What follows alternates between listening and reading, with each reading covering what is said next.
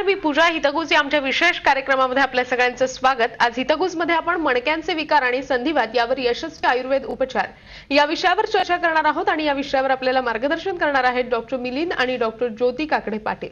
सर्वप्रथम मी तुम्हाला त्यांची थोडक्यात ओळख करून देते. डॉक्टर मिलिंद काकडे यांनी आयुर्वेद मेडिकल कॉलेज सांगली इथून BAMS ही पदवी संपादन केली. डॉक्टर मिलिंद काकडे यांना साने गुरुजी आयुर्वेद भूषण या पुरस्काराने सुद्धा सन्मानित करण्यात आलेले आहे. तर डॉक्टर ज्योती काकडे यांनी आर्यांगल वैद्यक महाविद्यालय सातारा इथून BMS ही पदवी संपादन केली आहे आणि त्यांना प्रियदर्शनी अस्मिता अवॉर्डने सुद्धा सन्मानित करण्यात आलेले आहे. यांनी रुग्णांसाठी मोफत योगा आणि प्राणायाम शिबिर सुद्धा सुरू केलेली आहेत. तसंच जीवनामृत चॅरिटेबल ट्रस्टच्या माध्यमातून अनेक गरीब गरजू रुग्णांना सवलतीच्या दरात ट्रीटमेंट सुद्धा दिलेली आहे. डॉक्टर मिलिंद आणि डॉक्टर ज्योती काकडे आपल्या स्टुडिओमध्ये आलेले आहेत. त्यांचं सगळ्यात आधी स्वागत करूया आणि लगेचच आजच्या आपल्या चर्चेला सुरुवात करूया. सगळ्यात आधी तुम्हा दोघांचं Zee24 तासच्या स्टुडिओत स्वागत. नमस्कार. आज आपण मणक्यांचे विकार आणि संधिवात यावर चर्चा करतोय. सगळ्यात पहिला प्रश्न जो कॉमन सगळ्यांना पडला असेल की मणक्यांच्या विकारापासून आपण सुरुवात करूया. डॉक्टर मिलिंद यांना मी पहिला प्रश्न विचारते, याची कारणं कोणती आहेत? मनुष्य प्राणी हा एकमेव प्राणी की जो 2 पायावर चालतो. सगळ्या प्राणी 4 पायावर चालतात, तर मनुष्य प्राणी जो कणा आहे, जो पाठीचा कणा, त्यामुळे तो ताठ उभा राहू शकतो. सतत बैठं काम, अतिप्रवास, कॉम्प्युटरवर तासनतास बसणं किंवा स्त्रियांच्या मध्ये सिझरिंग, वजन वाढणं, लठ्ठपणा इत्यादी कारणांमुळे मणक्यावर दाब येतो.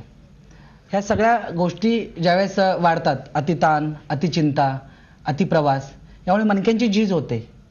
आणि योग्य आहार आणि विहार म्हणजे आपण व्यायाम वगैरे नाही केला तर ती झीज भरून काढायला शरीर असमर्थ बनतं.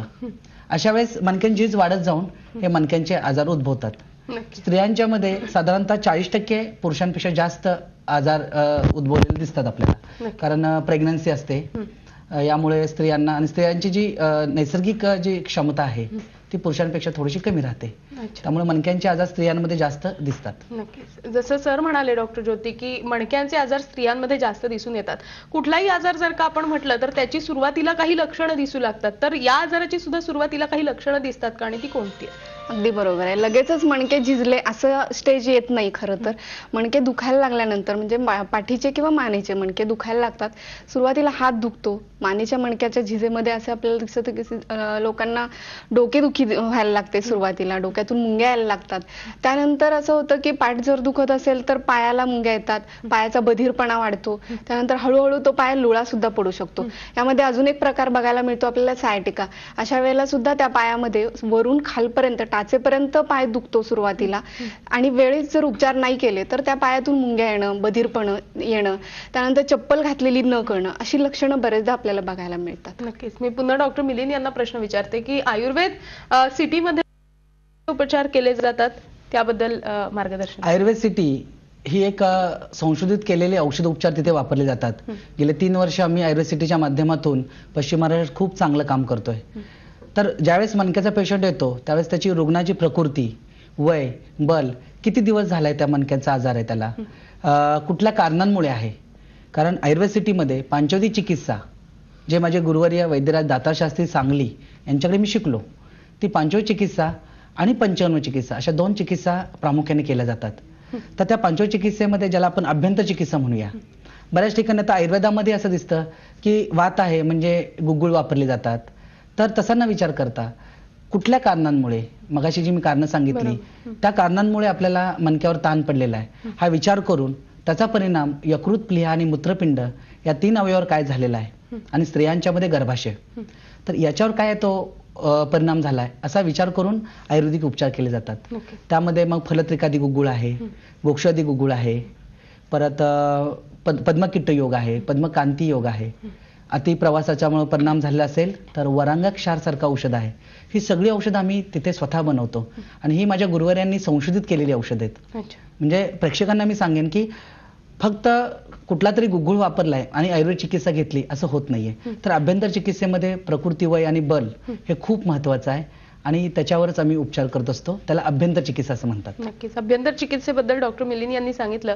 तुम्हाला विचारते, पंचकर्म चिकित्सा सुद्धा यावर तुम्ही करता, तर त्या साधारण कशा असतात? आयुर्वेद सिटीमध्ये आम्ही बऱ्याच प्रमाणात मणक्यांच्या रुग्णांवर ट्रीटमेंट केलेली आहे आणि त्यामध्ये पंचकर्म चिकित्सेमध्ये सगळ्यात पहिल्यांदा आपण स्नेहन स्वेदन ह्या ट्रीटमेंटबद्दल बोलूयात.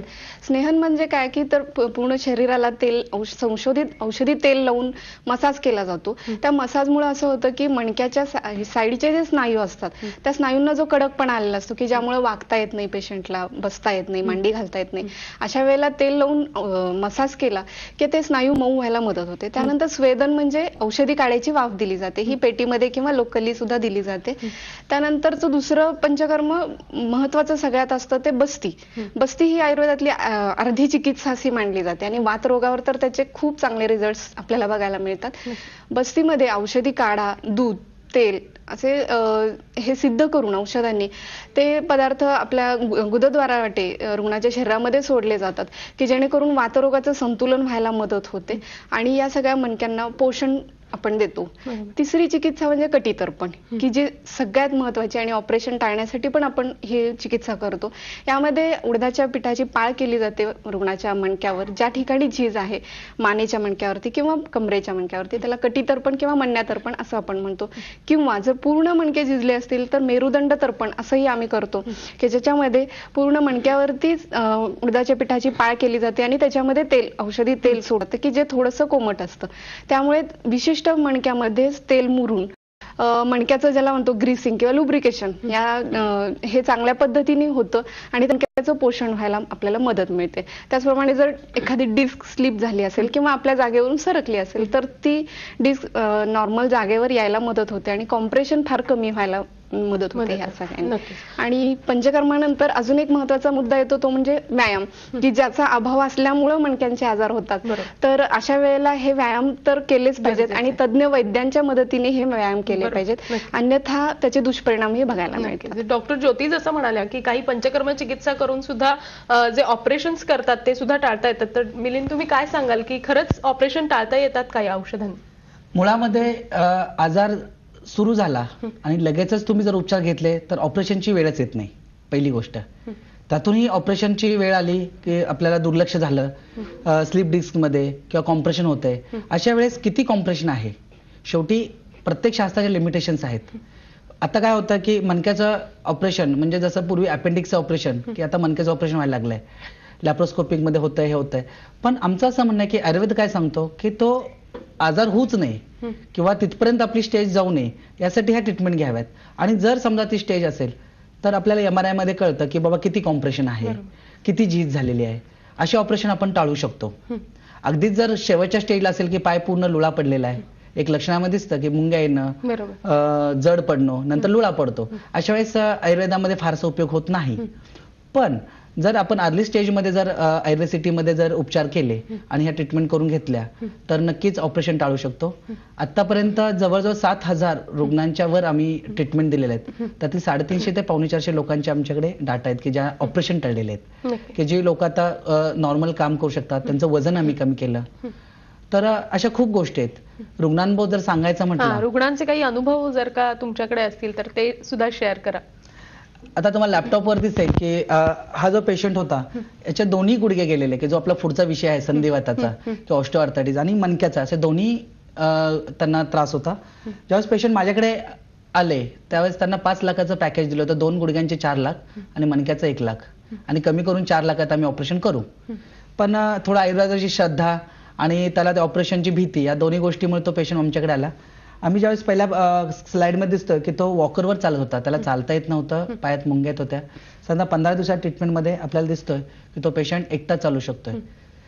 पण तरी सुद्धा ह्या वयाचा विचार करता, वय जवळजवळ 70 होतं त्यांचं, आम्ही त्यांना काठी घ्यायला सांगितलंय, काही हलके व्यायाम दिले आणि पुढे 3 ते 6 महिने औषध दिल्यानंतर तो पेशंट आता पूर्ण त्याचं काम करू शकतो. काय रिस्ट्रिक्शन्स येतात, म्हणजे वाकायचं नाही किंवा जड उचलायचं नाही, ह्या गोष्टी पाळायलाच पाहिजेत. तुम्ही जसं आपण गाडीचं सर्व्हिसिंग करतो तसं आपल्या वर्षातून एकदा हे सर्व्हिसिंग करायला पाहिजेत. ज्यांचं अति चिंता आहे, अति ताण आहे, अति 2 व्हीलरचा प्रवास आहे की ज्याच्यामुळे मणक्यावरच दाब येतो. म्हणजे मी माझ्या प्रेक्षकांना सांगेन की आपलं शरीर एक गाडीसारखं आहे. हा जो मणका आहे ना, हा तुमचा शॉक ऑब्सर आहे. जर तुम्हाला लक्षात आलं की आपण आपल्या शॉक ऑब्सरचं, आपण जर 2 व्हीलरवर असेल तर टेबल शीट बसवत नाही, मित्राला म्हणतो नाही रे बाबा तू चालत आहे, तसं आपण आपल्या मणक्याची काळजी घेतो का, हा मला प्रेक्षकांना प्रश्न आहे. नक्कीच की जर तुम्ही ती काळजी घेतली तर इथपर्यंत आपण येणार नाही. पोहोचणार. तर prevention is better than cure. बरोबर. सुरुवातीला काळजी घेणं जास्त गरजेचं आहे मला वाटतं. नक्कीच. असं. मणक्यांच्या विकारांबद्दल आपण बोललो, संधिवाताबद्दल बोलूया, मात्र एका छोट्याशा विश्रांतीची वेळ झाली आहे. एक छोटीशी विश्रांती घेऊन आपल्या कार्यक्रमामध्ये लगेचच भेटतोय. पाहत रहा झी 24 तास. हितगुज या विशेष कार्यक्रमामध्ये आपल्या सगळ्यांचं स्वागत. आज आपण मणक्यांचे विकार आणि संधिवात या विषयावर चर्चा करतोय आणि आपल्याला मार्गदर्शन करतायत डॉक्टर मिलिंद आणि डॉक्टर ज्योती काकडे. आपण लगेचच आपल्या चर्चेला सुरुवात करूया. ब्रेकवर जाण्यापूर्वी आपण मणक्यांचे विकार यावर चर्चा केली. आता आपण संधिवाताबद्दल बोलूया. डॉक्टर ज्योती यांना मी विचारते, संधिवात म्हणजे नेमकं काय आणि त्याचे प्रकार जे आहेत ते कोणते कोणते आहेत? आयुर्वेदामध्ये वातरोग हे 80 प्रकारचे सांगितलेले आहेत. त्यामध्ये एक म्हणजे संधिगत वात. संधिवात आपण बोलीभाषामध्ये म्हणतो. तर आयुर्वेदामध्ये जो सांगितलेला आहे संधिगत वात, तर त्याचं कारण असं असतं की मेन म्हणजे प्रकुपित झालेला वायू सांध्यांच्या ठिकाणी जाऊन तिथं दृष्टी निर्माण करतो आणि त्याला मग आपण संधिगत वात असं म्हणतो. तर त्याच्यामध्ये वेगवेगळे प्रकार असतात. आमवात, संधिवात, अस्थिगत वात, त्यानंतर वातरक्त, असे वेगवेगळे प्रकार आपल्याला त्याच्यामध्ये बघायला मिळतात. नक्कीच. डॉक्टर मिलिंद यांना विचारते, याची जसं आपण मणक्यांच्या विकारांची काही कारणं पाहिली तशी संधिवाताची सुद्धा काही कारणं आहेत का आणि काय डिटेलमध्ये सांगू शकता त्या? बरोबर, की वातज आहार आणि विहार म्हणजे वातज जर आपण आहार घेत असेल तर तो प्रकोपित झालेला वायू सांध्यांच्या ठिकाणी जाऊन दृष्टी निर्माण करतो. तर तळेल तेलकट खाणं किंवा व्यायाम न करणं, व्यायामाचा अभाव, लठ्ठपणा आणि काही रक्तांमध्ये दृष्टी दिसते, ज्याला आपण रक्ताची तपासणी केल्यानंतर आपल्याला कळतं की आरए टेस्ट पॉझिटिव्ह आली तर जो आरए टेस्ट आहे, एसओ टायटर आहे आणि CRP काउंट असतो. तर या सगळ्या गोष्टीमुळे किंवा आता वातरक्ताचं जे निदान आहे ते आपल्याला युरिक ॲसिडमध्ये कळतं. युरिक ॲसिड वाढलं असेल तर ते वातरक्त, असं थोडंसं कम्पॅरेटिव्ह आपण ॲलोपॅथी आणि आयुर्वेदाचं करू शकतो. तर याची कारणं महत्त्वाची आहेत, म्हणजे तळेल तेलकट खाणे, लाईफस्टाईल डिसीजेस आहेत की ज्यामध्ये आपला व्यायामाचा अभाव आहे. तर या सगळ्या गोष्टींमुळे संधिवात होऊ शकतो. नक्कीच. कारणं सांगितली, लक्षणं कोणती कोणती आहेत याची ती सुद्धा सांगा. लक्षणं त्याच्या प्रकारानुरूप आपल्याला बघायला मिळतात. संधिगत वातामध्ये प्रामुख्यानं मोठ्या सांध्यांपासून सुरुवात होते. सुरुवातीला सांध्यांवर ताण यायला लागतो, नंतर हळूहळू आवाज यायला लागतो, ते सांधे दुखायला लागतात. दुखायला लागल्यानंतर आपली जी कार्य आहेत त्या सांध्यांची म्हणजे गुडघ्याचं उठ बस करणं वगैरे ही सगळी कामं हॅम्पर व्हायला लागतात, कमी होतात. आमवातामध्ये असं होतं की छोट्या सांध्यांपासून ती सुरुवात होते. सांधे सुजलेले असतात जास्त प्रमाणात, त्या ठिकाणचं टेम्परेचर वाढलेलं असतं, एक चकचकीतपणा आलेला असतो त्या स्किनला. आणि महत्वाचं लक्षण म्हणजे वृश्चिक दंशवत वेदना असं आयुर्वेदामध्ये सांगितलेलं आहे की म्हणजे विंचू चावल्याप्रमाणे वेदना होतात आमवातामध्ये. पुढं जर आपल्याला बघायला मिळतं ते वातरक्तामध्ये पायाच्या अंगठ्यापासून सुरुवात सांगितलेली आहे की जो खूप प्रवास केल्यामुळे वातरक्त हा आजार होतो म्हणून सांगितलं. तर त्यामध्ये पायाच्या अंगठ्यापासून सुरुवात होते, तो सांधा पहिल्यांदा दुखायला लागतो आणि नंतर मग बाकीच्या सांध्यांवर परिणाम होतो. नक्कीच. आयुर्वेद सिटीमध्ये यावर कशा प्रकारे उपचार केले जातात? डॉक्टर मिलिंद यांना इंटरनल उपचार कोणते कोणते आहेत त्याबद्दल आधी सांगूया. अभ्यंतर चिकित्सेमध्ये पुन्हा एकदा कुठलीही चिकित्सा करताना रुग्णाचं वय, प्रकृती, बल, त्याला हिस्ट्री टेकिंग म्हणतो आपण, की मॅडम सांगितलं की कुठल्या सांध्यापासून सुरुवात झालेली आहे किंवा किती दिवस झाले तर आजार आहे, प्रकार ठरवून मग आयुर्वेद सिटीमध्ये त्यासाठी संशोधित उपचार आहेत. त्यात चातुर्थ योग आहे, परत गोक्षवादी गुगुळ आहे, वरागू आहे ज्याला त्रिफळा गुगुळ म्हणतो. ही सगळी आम्ही पांचवी चिकित्सेची सगळी औषधं वापरत असतो. तसेच लावायला काही औषधी तेल आम्ही तयार करतो की ते तेल स्नेहस्वेदांचे पंचकर्मामध्ये वापरले जातात. घरी तेल लावायला देतो. आणि सर्वात महत्त्वाचं आम्ही त्यांना सांगतो की विश्रांती, स्टिरॉइड्स शक्यतो टाळा किंवा पेन किलर्स आहेत, कारण पेन किलर्स आपल्याला नेहमी फसवतात. प्रेक्षकांना मी नेहमी सांगेन, आपल्याला दुखतंय म्हटलं की आपण गप्प बसतो, पण बऱ्याच वेळा पेनकिलरचा अतियोग होऊन किंवा पेनकिलर खाऊन आपण काम करतो तेव्हाच ते सांधे किंवा ते मणके झिजत असतात. कारण पेनकिलर शक्यतो टाळावी किंवा अगदीच जर खूप दुखतंय तर ती रात्री झोपताना घ्यावी, त्यामुळे मग पेशंटला बरं वाटेल. तर आमच्या आयुर्वेद चिकित्सेमध्ये ह्या सगळ्या गोष्टींचं ज्याला शास्त्रोक्त पद्धतीनं निदान करणं, शास्त्रोक्त पद्धतीने तयार केलेली औषधं वापरणं आणि त्यामुळे रुग्णांना चांगला फायदा होतो. नक्कीच. इंटरनल उपचाराबद्दल आपण बोललो, मात्र पंचकर्म चिकित्सेद्वारे सुद्धा यावर काही उपचार केले जातात, तर त्या कोणत्या कोणत्या आहेत त्याबद्दल? आयुर्वेद सिटीमध्ये आम्ही जे पंचकर्म करतो, मगाशी बघितलं आपण मणक्यांच्या विकारामध्ये, त्यामध्ये पूर्वकर्मामध्ये स्नेहन आणि स्वेदन हे दोन्ही कॉमन राहतात. स्नेहनामध्ये मगाशी मी सांगितल्याप्रमाणे पूर्ण शरीराला तेल लावणं, विशिष्ट सांध्याला पण तेल लावून मसाज योग्य पद्धतीने केला जातो. त्यामुळं पुन्हा सांधा धरून ठेवणारे जे स्नायू आहेत ते मऊ व्हायला मदत होते. त्याचप्रमाणे बरेचदा असं आपल्याला बघायला मिळतं की बरेच वर्ष संधिवात असतो, 10 वर्ष, 12 वर्ष, 15 वर्ष, अशा वेळेला सांधे वाकडे झालेले बघायला मिळतात किंवा एक प्रकारचा जखडलेलापणा असतो त्याच्यामध्ये. तर अशा वेळेला स्नेहनी चिकित्सा फार महत्वाची ठरते. त्यानंतर स्वेदनामुळे संधिबंधनं शिथिल व्हायला मदत होते. ते तेल आतमध्ये मुरलं जातं. आतमध्ये तेल मुरल्यानंतर ल्युब्रिकेशन मगाशी सांगितल्याप्रमाणे होतं, आवाज येणं बंद होतं सांध्यांचा. स्नेहन आणि स्वेदन ह्यानंतर महत्वाची जी ट्रीटमेंट ती जानुतर्पण किंवा जे सांध्याला जिथं त्रास होतोय त्या पेशंटला त्या ठिकाणी उडदाची पाळ करून गुडघ्यावरती, महत्वाचं जास्त संधिवातामध्ये बघायला मिळतं ते गुडघेदुखी, तर त्या विशिष्ट गुडघ्यामध्ये किंवा दोन्ही गुडघे जर दुखत असतील तर दोन्ही गुडघ्यांवर उडदाची पाळ केली जाते आणि त्यामध्ये तेल सोडलं जातं. हे साधारण 20 ते 25 मिनिटं, अर्धा तास असं केलं जातं. त्यामुळं आतमध्ये तेल मुरून ल्युब्रिकेशन व्हायला मदत होते. त्यानंतर अजून एक बघायला मिळतं आपल्याला जखडलेला असतो, प्लास्टर केल्यानंतर सुद्धा सांधे जखडतात. अशा वेळेला त्या विशिष्ट सांध्यावरती धारा करतो, याला संधिधारा असं आम्ही म्हणतो. तर ह्या धारेमुळे सुद्धा आपल्याला जे जखडलेलापणा आहे तो कमी होतो आणि त्या सांध्याचं विशिष्ट भागात पोषण होतं. आणि या सगळ्यामुळं आपण पुन्हा एकदा मगाशी बोलल्याप्रमाणे की गुडघ्याचं ऑपरेशन किंवा सांध्यांचं ऑपरेशन अगदी नक्कीच आपण चर्चा करूया. मात्र पुन्हा एका विश्रांतीची वेळ झाली. एक छोटीशी विश्रांती घेऊन आपल्या या कार्यक्रमामध्ये लगेचच भेटतोय. पाहत रहा झी 24 तास.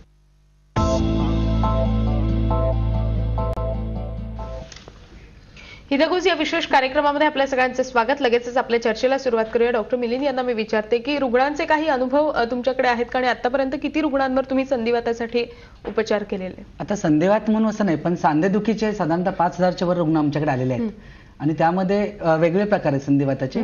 तर काही रुग्णांबो असे आहेत की आपल्याला दिसेल लॅपटॉपवर की दोन्ही सांधे सुजलेली एक स्त्री माझ्याकडे सोलापूरहून आली होती. तिला चालता येत नव्हतं. सर्व शास्त्रामध्ये अगदी मगाशी सांगितलं पेन किलर, स्टिरॉइड्स, सर्व शास्त्रांचे उपचार झाले होते. त्यावेळेस ते आमच्याकडे आल्या, त्यांना खाली बसता येत नव्हतं, मांडी घालता येत नव्हती. जे आम्ही संशोधित केलेले उपचार आयुर्वेद सिटीमध्ये त्यांना केले. आणि दुसऱ्या स्लाइडमध्ये तुम्हाला दिसेल की एक 15 दिवसामध्ये ती रुग्ण स्वतःच्या पायावर चालत गेलेली आहे. तिचं वजनही कमी झालं, 6 ते 7 किलो वजन कमी केलं. त्यामुळं रुग्णानुभव यामध्ये महत्वाचं असं आहे की लवकरात लवकर उपचार करणं हे खूपच महत्वाचं आहे. नक्कीच. डॉक्टर ज्योती यांना विचारते की मणक्यांचे आजार आणि संधिवात या दोन्ही विषयांवर आज आपण बोललो किंवा दोन्ही आजारांबद्दल आज आपण माहिती जाणून घेतली.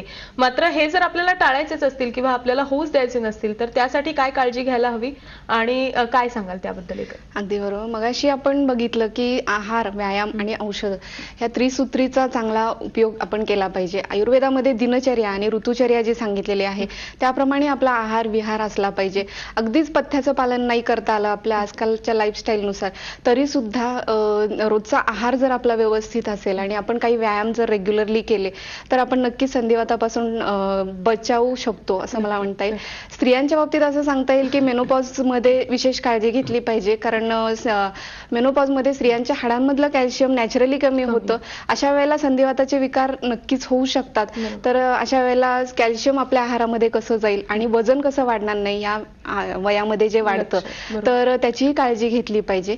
त्यानंतर आपल्याला असं बघता येईल की दिनचर्या आणि ऋतुचर्याचं रेग्युलरली पालन केलं पाहिजे. आपण ज्याप्रमाणे ब्रश रोज घासतो त्याप्रमाणे सांध्यांना वंगण केलं तर म्हातारपणापर्यंत कधीही संधिवात होणार नाही असं ग्रंथांमध्ये सांगितलेलं. आपण आज 2 आजारांबद्दल जाणून घेतलं किंवा त्यापासून कशी आपल्याला मुक्ती मिळू शकते याबद्दल जाणून घेतलं.